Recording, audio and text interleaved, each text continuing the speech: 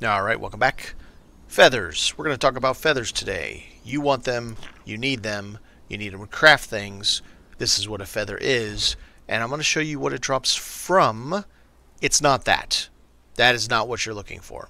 I'm going to show you how to find them. That is what you need to shoot. It can be a little tricky. Like, it's running away from me now. I'm not even going to bother shooting because if it drops in the woods, it's a huge pain in the ass to get. Alright, let's see if we can get him this time.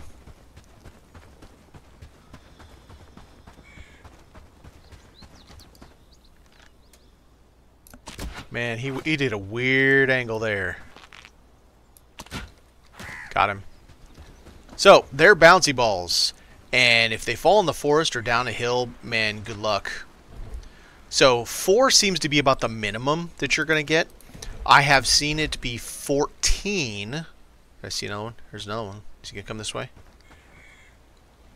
Here, let's see if I can juke him over here. Oh, I did. Alright, let's see what we can do about this. You suck. I would suggest not just constantly shooting arrows. See if he'll come in a different direction, because, boy, you can waste arrows. There we go. Also, don't just use the basic arrows. You use the expensive arrows, and you're just going to waste them. Oh, 3. I'm wrong. See how he just keeps rolling down the hill? It's a huge pain. So, 3 is the minimum. That's the lowest I've ever seen before. And finally, we have the chicken. It is a way to get some feathers.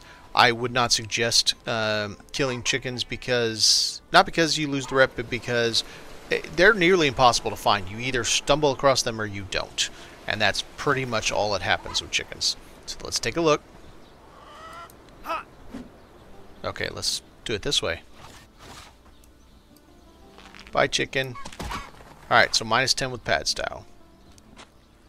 And I believe 4 is the max for chickens. I don't know what the minimum is on feathers. I'm pretty sure 4 is the max, though. Thanks for watching.